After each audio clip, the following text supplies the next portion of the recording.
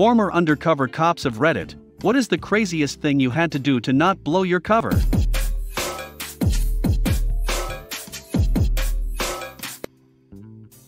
Not a former undercover cop, but I have a second-hand story about an undercover cop.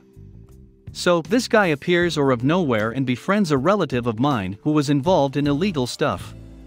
Dude was very friendly and just down to party. Had money. Paid for product. Everything. Would drop in on parties and even allegedly hooked up with hoes. Then he placed an order much larger than before. Few weeks later, relative of mine is arrested and is currently in prison. Craziest thing an undercover cop had to do to keep their cover? Buy drugs and fuck bitches. I must have been 15 when one day the doorbell rang and I opened the door to two guys looking very much like real tough street guys. They showed me their badges and asked for my mom or dad. Turned out that they wanted to stake out a public playground behind our garden that was used by some drug dealers for their mules, people drinking large amounts of water and puking up little packages with some substance in it. There was a multi-story bank near the playground, but the bank didn't want anything to do with it. So they asked my parents whether they could set up a surveillance team on our terrace for a couple of days. My parents allowed it. And my mom prepared food for the guys all week long. I know a guy who often went undercover as a junkie. He was committed. He'd stop showering for a while before a gig and piss on his tracksuit before going into work. He was so good that he managed to get the same dealer convicted twice in the space of a year, and they never suspected he was the rat. He had multiple police records under different names too. City cop here.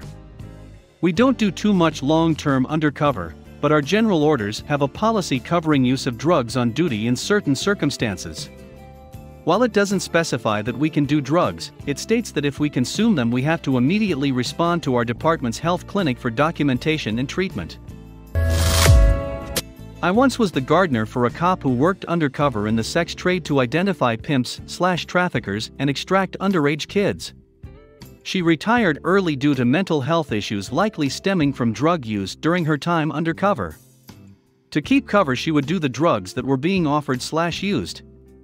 Of course things spiraled out of control for her and suddenly she's on permanent paid leave, and she stays in the house most days hiding from the world.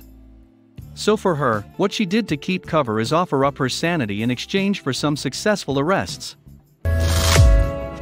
My father worked for NCIS. He told me about an incident where his guys set up a sting to bust some drug suppliers, who turned out to be local police setting up their own sting. They figured it out when they tried to bust each other. Edit, grammar. My cousin was an undercover ATF agent. Anyway, they were trying to bust some guys for illegal alcohol distribution, and were building a rapport by going undercover. My cousin doesn't take his ATF badge with him when he's undercover because if anyone ever saw it, he could get shot. Anyway, some hot-headed black and white cops came over and started harassing them. My cousin couldn't blow his cover, but pretty soon the police started getting physical, and they beat crap out of my cousin and the guys he is trying to get evidence from. They take them all into the police station only to find out that my cousin is ATF. My cousin was pissed because cops aren't supposed to beat people up. He is currently filing a lawsuit against that police department. I have gone undercover online to infiltrate child pornography rings.